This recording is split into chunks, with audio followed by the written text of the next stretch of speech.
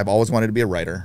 I always knew I wanted to do some kind of writing. I just didn't know what. I wanted to write the great American novel. I wanted to, do all those kinds of wonderful things. But so I went to USC as a graduate program, and I kind of fell into screenwriting, and that's kind of where my career started. I see. Where was that born from? I guess you have a love of writing, right? Like, how did that come about? Well, the story that I always say about where my writing came from. So I used to play water polo at Flint Ridge, and on the way back from games, I would make up stories about my life to the whole team, and basically lie. And my coach would say, "You're a great storyteller. You should be a writer." And I remember that was the first time I thought maybe I should be a writer. And then when my dad got he got sicker and sicker as I grew up, and I think one of the ways to help me deal with some of his illness was to write poetry, bad poetry, but poetry. And that was kind of the beginning of wanting to be a writer and writing and putting words to pages and stuff.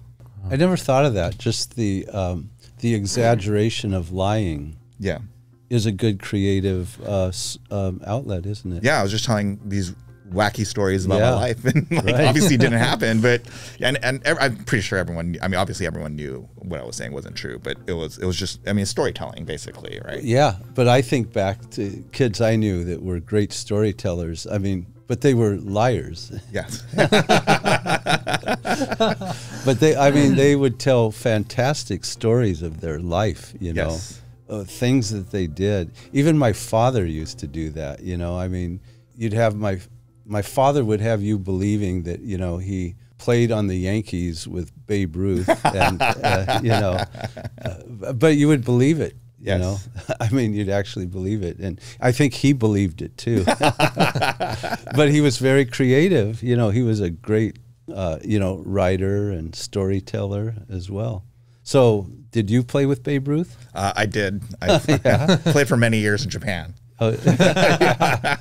And did you both pitch and hit? Yes. I was actually, I both pitch, hit, and fielded all 9 pitches at the same time. In the same game? At the same game. Would play all 9 positions, yeah. Wow. And you are still the all-time leading home run hitter? Yeah, I've hit 757 home runs. Wow, cool. Oh, man. Wow. We've never had as famous of a guest. Yeah. Are you in both U.S. and Japan Hall of Fame? Yes. Yeah. And and the College Baseball Hall of Fame. Oh, really? Yeah. Tell me about your induction. What city is the College Baseball Hall of Fame in? Oh, it used to be in Los Angeles. It's not anymore. Okay. Wow, that's a good answer. Wow. I'm learning how to storytelling in ways that I never knew before. I mean, wow, this is mind expanding. Well, so to bring the show back to your dad and your skills, like, did your dad know you to be this person? Did he know this part of you?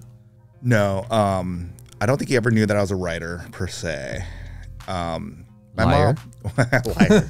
Storyteller. He probably knew that part of me, but he didn't know that I was a writer. And even, one of the stories I tell about my mom and me when we were looking at careers and, whether I could actually be a screenwriter, I remember her and I looking up like Asian American, Japanese American screenwriters and just not seeing a lot of them. And she even told me, "Are you sure you want to do this?" And I said, yeah, this is what I want to do with my life.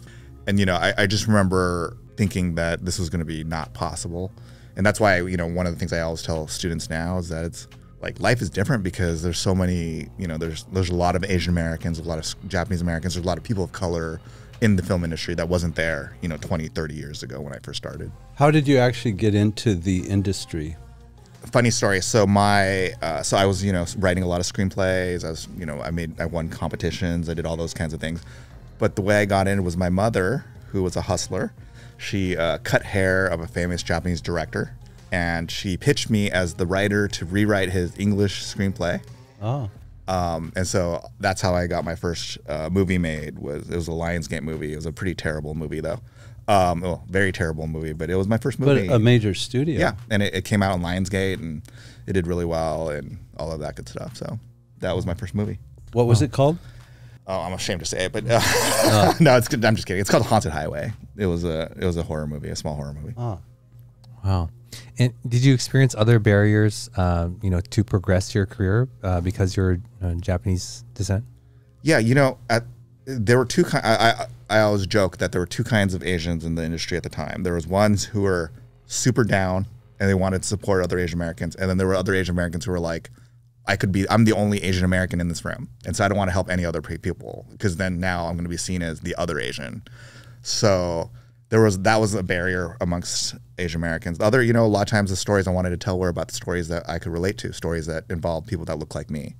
And in the beginning of my career, that's what I wanted to write about a lot. And just no one was interested, like literally no one was interested in watching those kinds of movies.